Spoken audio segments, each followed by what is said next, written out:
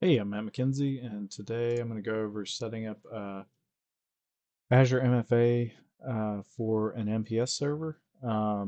So what we need to do is make sure we've got a few prerequisites. We're not going to go over setting up the actual NPS server portion of it, but basically you have an NPS currently, you're using it for your wireless access points or firewall VPN, and you want to harden it by putting on the Azure MFA piece. Um, but in order to do that, you're going to need Azure AD Connect set up, and you're going to be need that hybrid identity synced up, and then you're also going to need some licensing for your users. So your users are going to need Azure AD P1 or P2 or Enterprise Mobility and Security licensing in order to take advantage of this. So keep that in mind. You know, a lot of users these days getting licensing, it might not come with it, but it will fail if you don't get that licensing.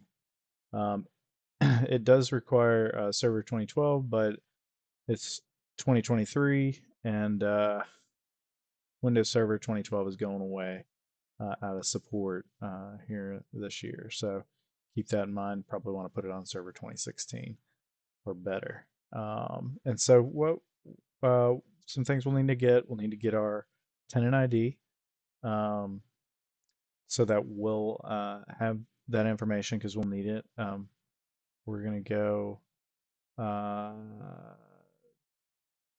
your users got to be registered for MFA. They already got to be set up. If they aren't set up for MFA, it's not going to be a pleasant experience. Um, and we're going to download the NPS extension, which I already did earlier. Download it again.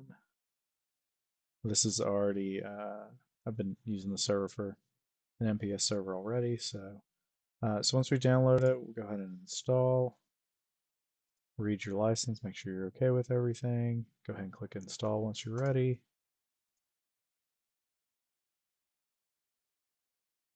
And it's not a very big install.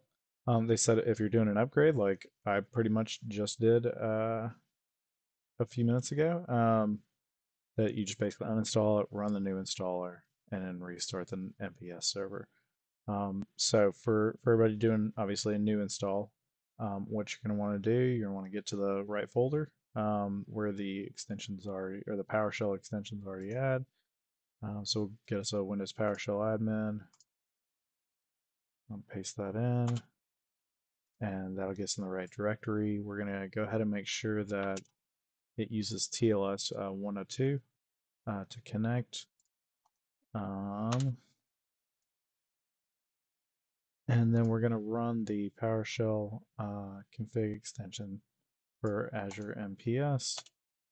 It's going to prompt us to sign into our global admin account and also install the modules required for it.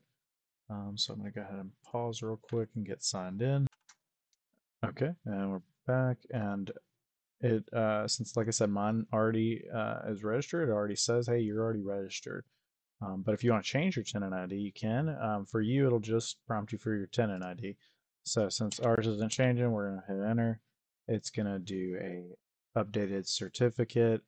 It's going to make some registry changes to turn on the NPS. And then it's going to restart the NPS service. And then when it finishes, it'll say, hey, it completed successfully. Click enter to continue, and we're done. And if we follow in the rest of the instructions, that's pretty much the rest of it. It's a short deal.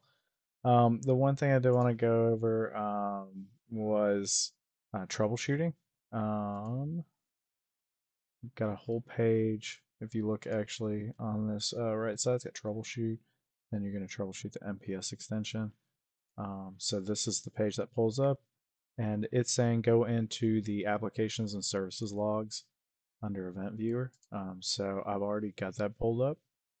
So under Application Services Log, Microsoft, Azure MFA, and then there's an OSZ folder. and it will show all of your users and if there were any issues, and go from there. So you can go back then to the troubleshooting page, look for your error, to find out, okay, what might be the problem? Is it the user's not licensed? Is it that the user doesn't have MFA configured? There could be a few different reasons for it.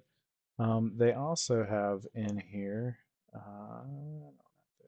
pretty sure they should, yeah, the Azure AD MFA extension health check script.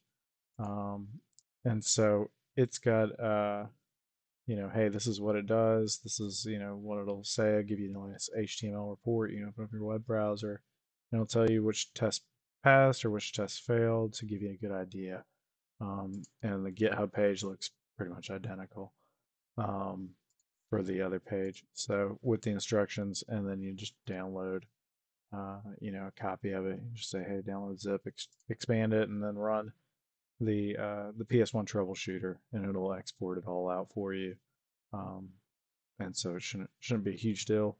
The only thing I've had to do otherwise was to restart the service again occasionally, or restart the whole server that the NPS server is going on, in case it had an issue for whatnot, restarting the service properly. So that's it. Thanks for watching today.